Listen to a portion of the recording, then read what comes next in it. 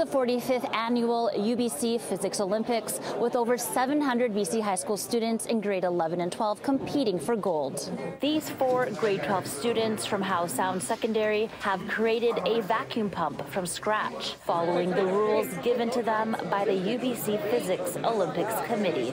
Out of 2 cylinders, and inside of each cylinder we have a piston that when we release a pin, it pulls the piston up, creating an area of low pressure to draw air out of a 1-liter container. The students competing show off their building challenge and get scored on their creative solution and its effectiveness. And inside we used just an O-ring, and then we covered that in Vaseline because it can work as a lubricant as well as a sealant.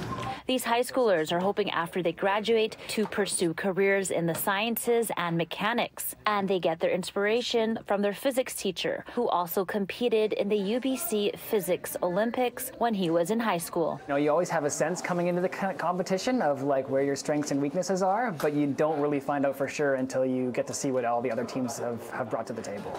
Other competitions include constructing of a marine ambulance, a device that floats on water and moves to the opposite side of the track, with a cell phone attached to record the boat's total acceleration during the race. This event is about doing physics in a fun way, but most importantly, to working with others, being inspired by creativity. The UBC Physics Olympics hopes that these competitions will inspire students to enter a career in science, as it's one of the largest and longest running high school physics competitions in North America. It's not about figuring things out on paper, it's about doing things.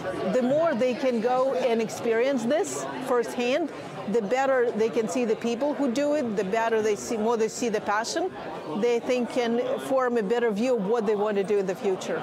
In Vancouver, Angela Bauer, City News.